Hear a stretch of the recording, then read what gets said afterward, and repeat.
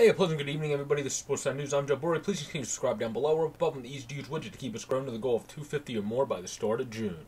But this is going to be on Game 2 in the great defensive battle between the Carolina Hurricanes and the New York Rangers. As in Game 1, the Rangers were able to get on the board by the nice setup to Philippe Heitel from Alexis Lafreniere. And then Aho was able to score in that one. And then Ian Cole was able to score with that flutter puck into overtime. That went past Shesterkin off of Lindgren's blade. A lot of deflection off of defenseman blades in this playoffs, particularly also in that Colorado series. But in Game 2, another great defensive bout in this game that the Rangers were not able to be successful whatsoever. Granted, the Hurricanes were not successful in their power play either, but the Rangers were really unsuccessful in their power play, as the game-winning goal was a shorthanded goal on the former forward. He's been a defenseman most of his career, but for those that don't remember, he did play forward some at the end of his career in New York. Brandon Smith was able to come in with Aho, as that's not a guy you want making the pass on a shorthanded break, as he's able to pass it through the legs of the defenseman. Tyrväinen also picked up his 7th apple with the secondary assist, having a great playoff as an assist wizard. And then Aho was able to thread the needle on the pass to Smith, and then from a turnover from Panarin, trying to send that puck up ice, Aho was also able to get the winning, or not the winning goal, the second goal on an empty netter, as he scored in the first 2 games of these series. One as a regular goal, the other as an empty net goal to seal the day. So the Carolina Hurricanes are sitting pretty. In Game 1, they were able to prevail on OT on that goal by Ian Cole. Not the guy you would expect, but he was able to get it done.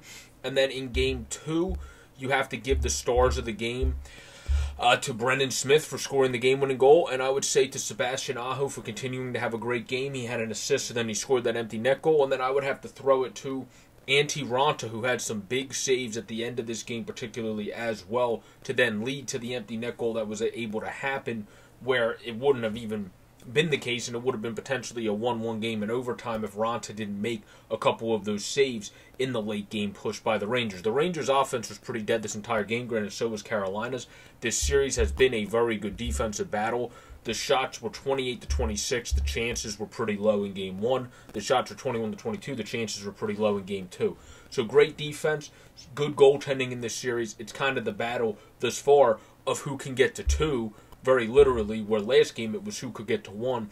And the special teams play hasn't necessarily, of course, been there either in this series. So we'll see if that comes to fruition going forward, because that's how I could see more goals coming to fruition in this series, and not every game being 2-1, 2-0, 3-1, something like that. That's how I could see more goals coming if both teams could get going more in the special teams department. But great first 2, great defense. They played the game they want to play defensively, the Carolina Hurricanes. Obviously, they want to be able to push the offense more, but the defense of the Rangers, particularly Lindgren, has been phenomenal in this playoffs. So they just haven't been able to get the goal scoring to win, and the Hurricanes were just able to ink out enough just by a smidge goal scoring to be able to win these first 2.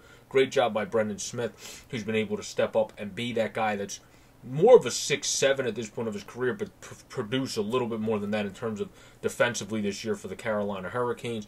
He stepped up for them this year, and that's continued in the postseason. That's why he's a star of the game, Sebastian Aho, and I would have to say Antti Raanta and Teuvo Tyrväinen are kind of in lockstep in that game, but you would have to give it to Raanta just because of the big saves he was able to make at the end of the game to make sure that game stayed 1-0 to leave the opportunity for Aho to get the sealer with the empty net goal.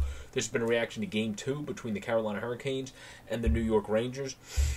Game 3 of this series is going to be the 3:30 game tomorrow, where Game 3 of the Florida series, where Tampa leads 2-0, is going to be the 1:30 game tomorrow for those that don't know, and then at 8 p.m. on ESPN2. That's going to be the Battle of Alberta Part 3, as it's tied 1-1 after the great game by Edmonton, which I'll recap before going to bed this evening. Peace out, everybody, and stay safe. Please subscribe down below or above on the Easy to Use widget to keep us going to the goal of 250 or more by the start of June.